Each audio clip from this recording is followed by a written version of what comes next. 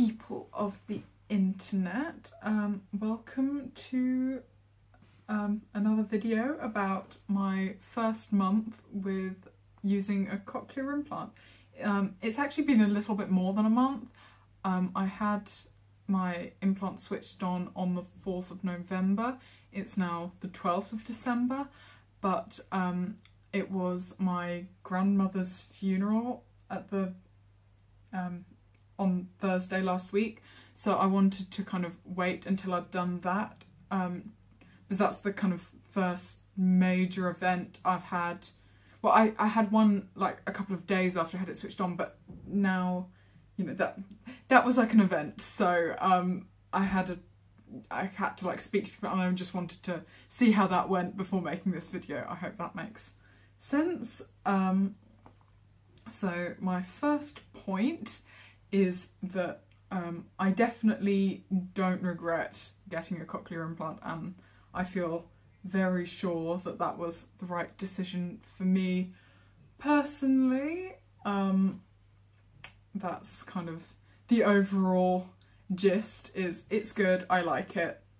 I would really like to get my other ear done, but that's not available on the NHS at the moment. You know, it's a bit of a I might not be able to, but if I can get my other ear done, I would definitely do it, no hesitation.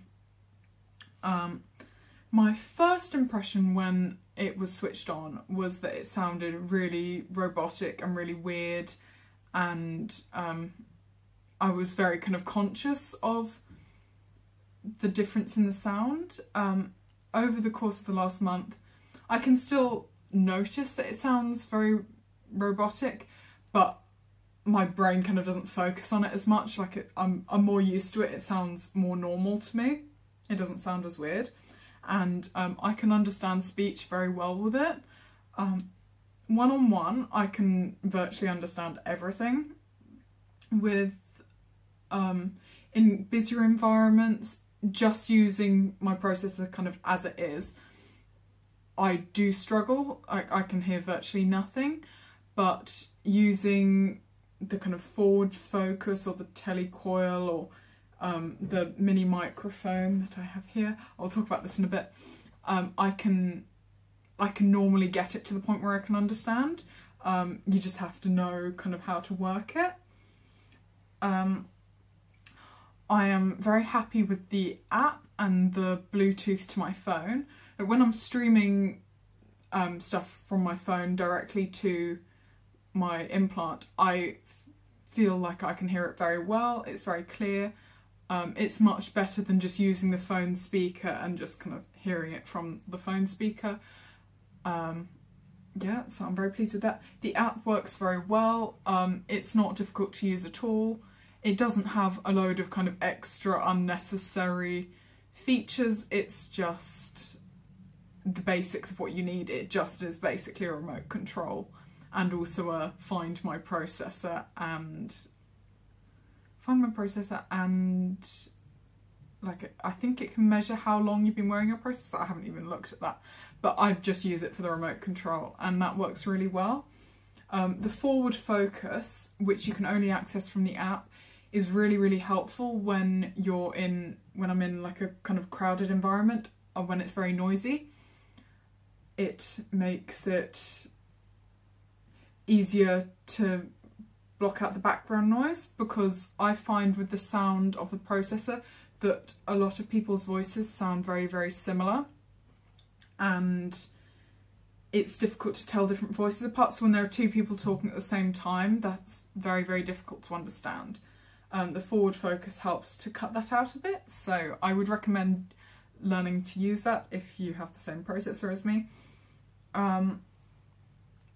Music with the processor doesn't sound terrible. That was one thing that I was kind of expecting. I was expecting it to sound terrible. It doesn't sound necessarily awful, but it's very, very different from what it's supposed to sound like. The best way I can describe it, so at my grandmother's funeral the other day, there was the kind of church organ, and the church organ sounded very slightly kind of out of tune. The way I described it to people was, you know, the beginning bit of the Phantom of the Opera where it's like da da da da da da, that it sounds kind of that sort of tone, like just very like slightly off. That, I don't know how to describe. I'm kind of into that. Like I quite like you know, I quite like the, you know, I don't mind it. A lot of people say it makes listening to music unbearable, but you know, I have a slightly niche taste in music anyway, so maybe don't take that from me. The telecoil and the mini microphone and the forward focus are brilliant. I would recommend, because you get your one free accessory, I would recommend getting the mini microphone. I have mine here and I'll show you how it works in a sec. Don't underestimate the telecoil. Ask if they haven't activated your telecoil at your implants centre. Ask them to activate the telecoil, because mine wasn't activated at first and now they've kind of activated it. It's really, really good. The first time I used it was at my grandmother's funeral in the church, and I would have missed the whole thing had I not used it. But I could hear everything. I could hear, so my family's Catholic, when he was opening the, I don't know what it's called. Is it called a tabernacle? I'm going to make myself look really stupid now. You know the thing where they keep the communion host? The priest had a microphone like on his collar, and when he was opening the door thing to that, I could hear him like unlocking it and I'm pulling the thing out. I could hear, oh, so there was the organ which was linked up to the telecoil that I could hear. There was also a lady singing.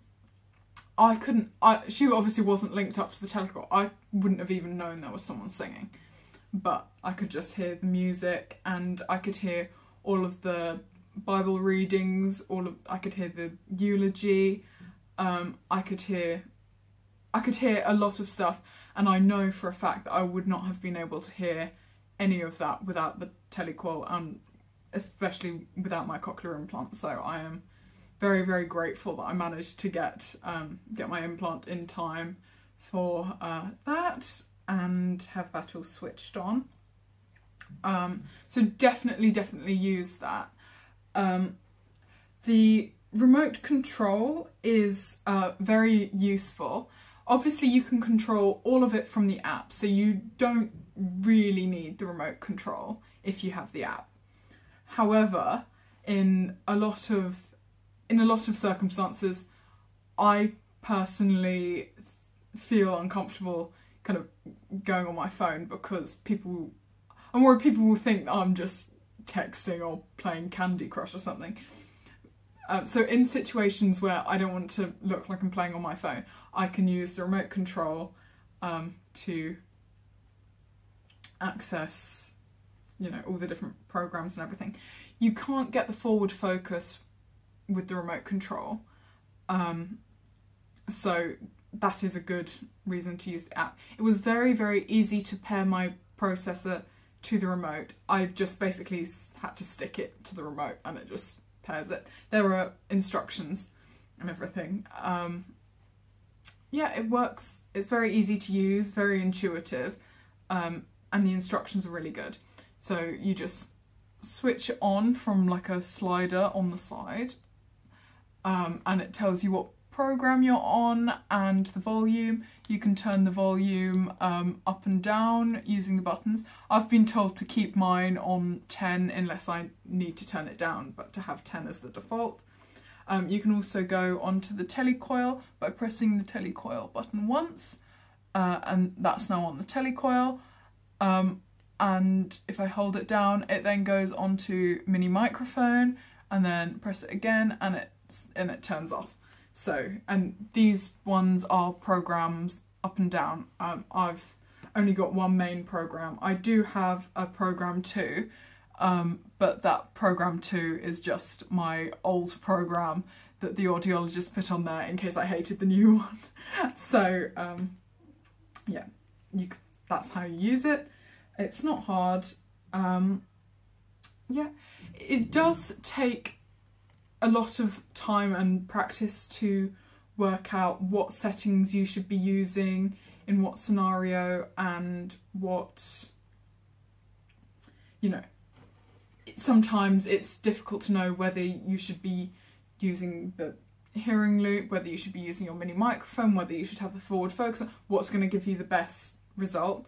So I'm really lucky that I've had, the only kind of 2 things I've been to have all been kind of family gatherings where everyone kind of knows what's going on. So I can just play around with it and, you know, be like, excuse me, I'm going to try something else now, and just try that and experiment and work out what I need to do to get the best results in different situations. You won't be able to just use, well, I personally can't just use my processor as is in all scenarios and be able to hear. I do definitely need the other settings for me, but it's obviously very individual, so you might not find that an issue at all. The processor is very comfortable to wear. I can't feel any pressure or anything from the magnet. It's not heavy or anything or uncomfortable, and the wire's not pulling. It feels very comfortable and normal. The only issues I have with it is that it sometimes falls off. I've got the right strength magnet, it's just sometimes if I kind of go like that through my hair without thinking or something, I knock it off. Or if I'm doing anything with I'm shaking my head around, or if I haven't got it on properly, then it can fall off. Also, I know it sounds silly, but I can't tuck my hair behind my ear really. I mean, I can make it go, but it doesn't kind of stay, and it's not very comfortable. So I can't tuck my hair behind my ear, and I can't really I can't really like pin the front of my hair back with a hair clip, because the implant, the coil is right where I would want to put a clip. So I either have to go kind of behind or like in front, and I don't know. It's just kind of inconvenient when I'm doing my hair, but it's not that much of a big deal. Definitely don't let that be something that puts you off getting it. All the equipment I have is easy to use once you know how to use it. You do need to read the instructions, or at least I did. If you already have experience with this sort of thing, you might not. But I did need to read the instructions. The instructions are very clear and very good, so yes, just do that. But it's not the kind of thing where you can, at least for me, where you can just get it out of the box and you know how to use it. Because there's just kind of a lot of buttons, especially on the mini microphone. There are a lot of buttons and things that aren't really labelled, and you just need to read the instructions. It's easy once you know how, but yeah, it's not intuitive. The only issue I have found really is now I've got my cochlear implant, my hearing aid on the other side sounds so bad that I really don't like wearing it, and I only basically wear my hearing aid because my audiologist told me to, and said that I need to wear it to keep my auditory nerve alive.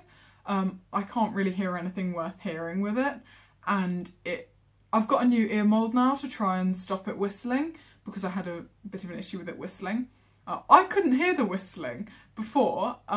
Now with my implant, I can hear the whistling from it, through my implant, which is really annoying. And I just don't like to wear my hearing aid now. I've got my implant, because now I know how bad my hearing aid sounds in comparison. And this is really good. It's a really good brand of hearing aids. It's not like they're not good hearing aids. They are good hearing aids. It's just my hearing is bad, and there's a limit to what they can do. Yeah, so I think that sums up a lot of things. There's not much else I can really think of that I need to talk about. Apart from, I'll just talk about it now. The mini microphone is a lot better than I thought it would be. I thought it was basically just a microphone. It is more than just a microphone. I've got it on like a lanyard thing now, so I can put it over people's heads, and but you can unclip that. There's just a clip on the back which you can use to, like, I don't know, clip it to clothes or whatever. Probably not like that, but you can clip it to your clothes. You turn it on with that button there, and it should flash green, and that's on now. Then you either use the app or the remote control. I'll use the remote control because I'm using my phone to film. Hold down the telecoil button for 2 seconds. That activates the mini microphone. So now it's on microphone mode, so I can hear myself through the microphone when I'm speaking. And then there's this button on the back, and you can change it to microphone, telecoil. There's a music symbol, which means you can plug it in using like a normal audio aux cord, is that what it's called? The one headphone plug cord, and you can plug it into either the TV or a computer or anything, and you can listen to that listen to sounds on that. It's also got another setting which is like a square with 3 lines coming out of it. Can't really remember what that does. I'll have to look at the instructions.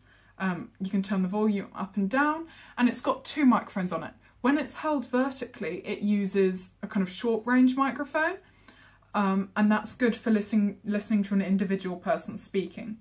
When you hold it horizontally, it switches to a longer range microphone, which is good for if, for example, you're sitting at a table and there are multiple people around the table.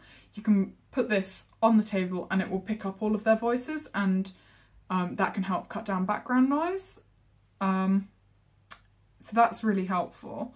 I definitely find that helpful even when there's not background noise, if I'm just having dinner with my family, because when I'm sat like at the table, I sit normally with someone to my left, and obviously I can't hear on my left side, so I can put this in the middle of the table, and that just helps me hear the person that's on my left, basically. Even though there's no background noise, I need it to hear the person on my left without fully turning my head.